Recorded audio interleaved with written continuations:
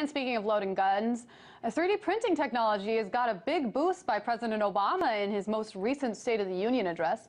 But this latest innovation isn't without its flaws.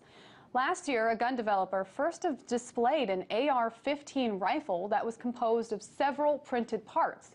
But the printed parts only lasted for about 6 shots until today.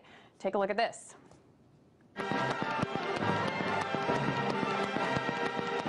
The developer is now claiming it has improved the receiver parts enough to allow it to fire over 600 rounds. So a major step forward for the 3D printing industry and a big step back for gun control advocates.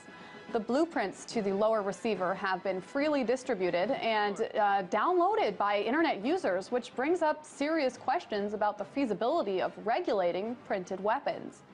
For now, no gun exists that is composed solely of printed parts, but the Defense Distributed Company is in the process of developing other printed components for its guns. We'll keep you updated on that story as it comes up.